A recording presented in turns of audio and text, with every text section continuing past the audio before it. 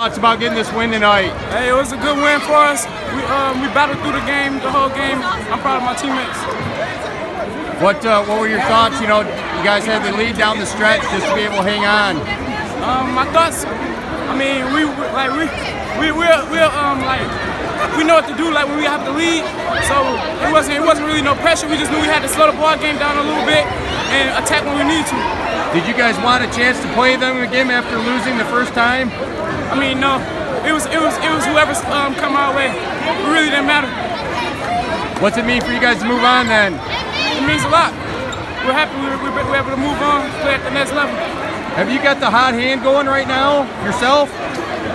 I will say we are hitting shots. I mean, it's a team effort. I'm proud of my guys.